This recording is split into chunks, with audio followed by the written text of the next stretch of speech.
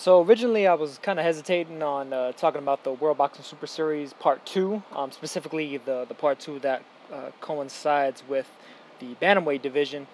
But considering the fact that they released a couple of press releases the last couple of days, there's been a bunch of news stories on the World Boxing Super Series and the fact that there's going to be 3 different divisions. One of them is going to be the 118-pound division, one's going to be the 140-pound division, and then the third division hasn't yet been announced yet. I'm hoping that third division is going to be, I don't know, maybe 154 or something, or who knows, maybe it'll be like 126 or 130. I think that there's definitely some guys out there that I think are deserving of the spotlight at some of those weight classes where they may not necessarily otherwise get it. But as far as the bantamweight tournament goes, I figured I'd just talk about the people that are already included in it. Who isn't yet included in it, who might be included in it, and pretty much the whole thing from top to bottom. So they do already have confirmed the IBF and former, or actually now, the former IBF and current WBA Super Bantamweight champion Ryan Burnett. They do have confirmed the WBO Bantamweight champion Tete.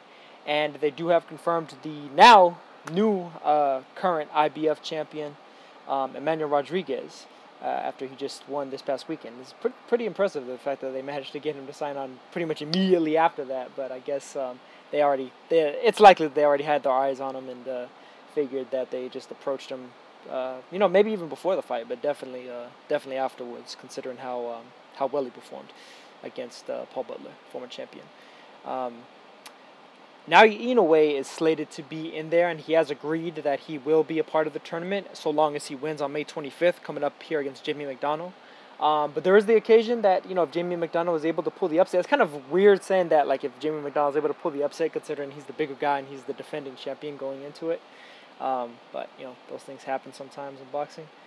But, I'd imagine if McDonnell does pull off the upset over Inoue, he would probably be the fourth addition to the tournament. Somebody who's not going to be in the tournament, incidentally, and actually sadly, because I was actually interested to see if he would join it, was Guillermo Rigondeaux. So it looks like they offered him a spot in the World Boxing Super Series, and supposedly, according to a Boxing Scene article, Guillermo was speaking with, I guess, his personal doctor, and they were basically talking about feeling like it would be too much of a risk and I guess too much of a potential health issue, and like maybe the fact that trying to drop down to 118, especially after having gone up to 130 and competing his entire professional career at 122, that it might be too stringent for him to be able to make it and be able to be healthy and and potentially stunt his chances at winning.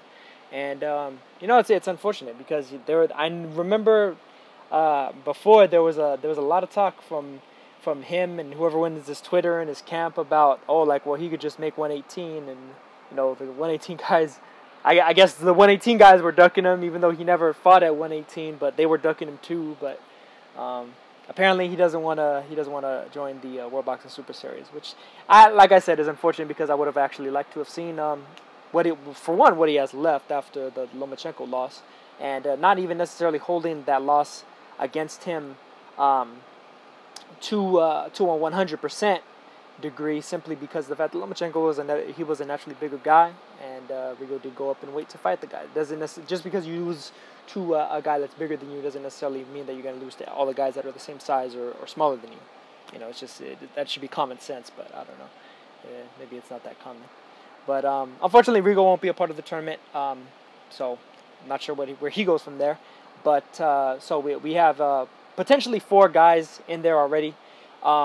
Just kind of looking at the rest of the field, I do know that the WBC title, of course, is vacant since Luis Neri was stripped on the scale for not making it against Shinsuke Yamanaka in their rematch. Yamanaka has, of course, retired.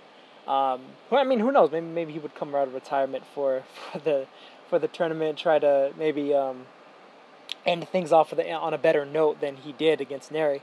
But I mean, even just the way that it ended with Neri, I guess you could take some solace, or he could take some solace in the fact that it took a guy that was, on drugs the first time and overweight the second time to finally dethrone him and actually give him a blemish on his record, or two blemishes, as it were. But beyond that, the WBC championship should theoretically be held between the top two contenders, that being Nordine Oulibaly of France and what's the guy's name? I can't think of the first part of his name. Something Sor Chitapana. I think it was Pech Sor Chitapana of Thailand. So those two should be competing for the WBC title. I'm not sure if the WBSS will wait and see if the winner of that, if that fight gets ordered within a timely manner, and have the winner of that fight be a part of the tournament, or maybe potentially even have that fight be a part of the tournament unto itself, like just have that matchup already pre-made, and then the other fighters can kind of choose their opponents, not unlike what happened with the first two tournaments with super middleweight and with cruiserweight, where the top four seeds was able to choose their opponents from the bottom four seeds, with regards to how the WBSS in particular seeded the fighters. But aside from them, just some names that I'd be kind of interested in seeing on there. Former WBA super champion Juan Carlos Payano, I think, would be an excellent addition. Dominican fighter, guy that's appeared on PBC a number of times. Two of his fights against Rashid Warren, who is actually another guy that I'll mention in a second, was on PBC. Two controversial fights.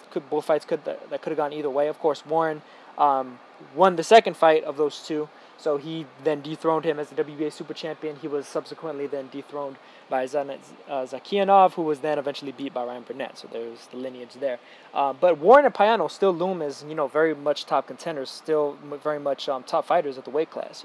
I don't think that either has lost a step since they've been dethroned. As a matter of fact, I think Payano's gotten a little bit better, and I think maybe Warren has too, considering he managed to get a pretty comprehensive decision victory over McJoe Arroyo, former super flyweight champion, when he decided to drop down. I'd very well imagine that he could very easily jump right back up to 118, especially considering he actually just got a win, I think it was a week or two ago, at 118 pounds. I think it was in an 8 or a 10 rounder though. Basically just a stay busy fight for Warren, while he was either waiting on the potential IBF mandated fight that he could theoretically be in line for after Jonas Sultan and Joran Akas. However, Akas, I guess, has already like a pre-made deal where if he beats Sultan and if Kali Yafai beats David Carmona on a card that they're sharing with those two main events, they're going to wind up fighting each other. So that would unfortunately put Warren a bit on the bench for the time being. So if he was to just jump in here into the World Boxing Super Series, I mean, the money, the clout, the critical acclaim, I mean, it's all pretty much there for him to earn, should he so choose to pursue it. So, I mean, I could very well see somebody like a Payano, somebody like a Warren, being added to the talent pool. Some other names that I'd imagine could potentially get in there. Liborio Solis, who a lot of people felt like defeated Jimmy McDonnell in their first fight. I felt like he defeated him in the first fight. In the rematch that was actually mandated by the WBA, it wound up getting stopped on what was that? I think it was a clash of heads that led to cuts that wound up resulting in the no contest in the third round, if I remember correctly. But Solis gave him hell. He gave Shinsuke Yamanaka a hell of a fight as well. But even though Yamanaka won that fight pretty wide, I'd say that the action in that fight was actually a lot closer than the scores would necessarily lead you to believe. Which isn't necessarily to say that Yamanaka didn't deserve to win a relatively clear-cut decision, sure. But Solis was making him work every single round to get that decision, and he actually even dropped him once as well. Another name that may not be as well known is Karim Guerfi, fighter from France, a guy that actually fought Alejandro Cobrito Hernandez shortly after Hernandez had fought Carl Frampton. A lot of people remember, actually Hernandez, why do I keep saying Hernandez? I think it was, his name is Gonzalez, Alejandro Gonzalez, Cobrito Gonzalez. He dropped Carl Frampton twice, I think, pretty infamously on Frampton's debut in the U.S., and he had actually moved up to fight against Frampton, so he was normally a 118-pounder. He moved up to fight Frampton, Dropped him twice, but he did lose a decision to Frampton. And then immediately after that, of course, they had him on another telecast where he fought Kareem Guerfi, and Guerfi actually managed to beat him by what was either a majority or a split decision. I don't have BoxRec open right now, so I can't tell you specifically, but it was either a majority or a split decision. Very close decision between him and Guerfi. So to me, Guerfi, I think he looms as another guy that's really kind of an unheralded top contender, top tier fighter at the weight class. Even if he doesn't necessarily have the accolades outright to show it in terms of world title belts and such.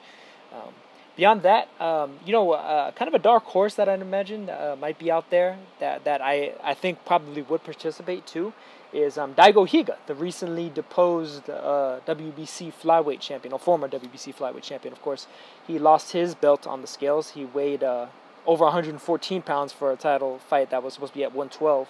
And then subsequently lost by knockout to Christopher Rosales, Christopher Latigo Rosales, who's probably best known for being the son of Roman Chocolatito Gonzalez's cousin. So he lost that title, and he actually got banned by the Japanese Boxing Commission indefinitely, pending him being able to prove that he can make weight again. Whether it's 112 or even 115. I mean, considering he definitely looked even drained in there against Rosales, even after only making 114, and I think it was 114 and a half, as opposed to 112. So I mean, if he was drained, even just getting down to 114ish, I'd imagine even fighting at 115 may be a bit of a stretch for him. So I could very well see him jumping into the World Boxing Super Series. Considering the fact that most of these fights are probably going to be taking place outside of Japan, so where he's currently suspended anyways.